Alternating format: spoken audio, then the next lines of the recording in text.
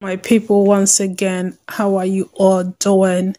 Win today, win tomorrow, and win forever. I have seen a number of videos flying here and there regarding this documentary, this alleged abuse by Senior Prophet TB Joshua. I have seen so many people done videos regarding on what was said on BBC News Africa.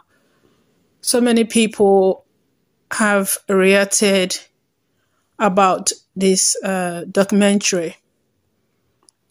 My people, those that love Senior Prophet TB Joshua and Mama Evening Joshua and the Synagogue Church of All Nations, the disciples of Senior Prophet TB Joshua, I will request, it's just a request, that you guys should stop watching those videos, because the more you watch all these silly videos they made against Senior Prophet TB Joshua, the more they are producing more videos about that. If I were you, don't click on it. Don't click on it. Let's put a stop to this. It must stop. If they want to take Senior Prophet TB Joshua to court, let them take him to court. TB Joshua is dead.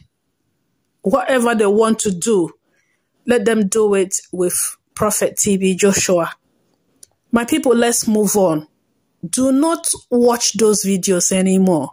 Don't watch those fake videos. I call them fake.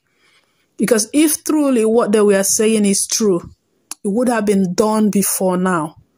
My people, do not watch those lies. The lies that were being broadcast on BBC News Africa regarding Prophet TB Joshua. Don't watch those videos anymore. Thank you very much.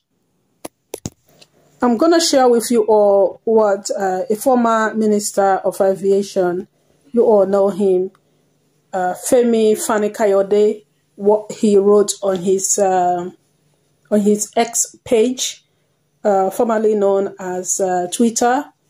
Femi Fani-Kayode praised Senior Prophet TB Joshua for all his good work. He wrote there, I'm just going to read it. So true, you touched many lives, fought a good fight, stood till the end, and established a great and enduring legacy. No man or institution can destroy it with dirty lies, not even the BBC. My people, I told you guys that were all lies. All these allegations were all lies.